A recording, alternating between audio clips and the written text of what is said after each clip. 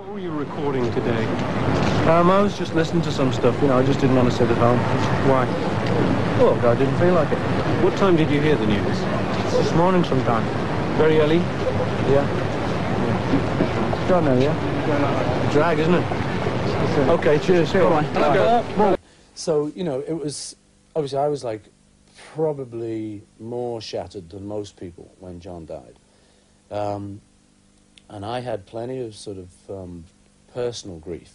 But I'm not very good at kind of public grief.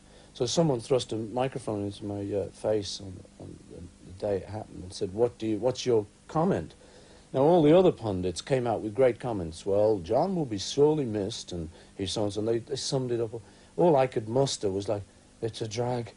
And it was like, I couldn't say anything else but that. I just couldn't. Nor could George, nor could Ringo. Nobody came out with any big comments, because he was too dear to us. You know, it was just too much of a shock, yeah.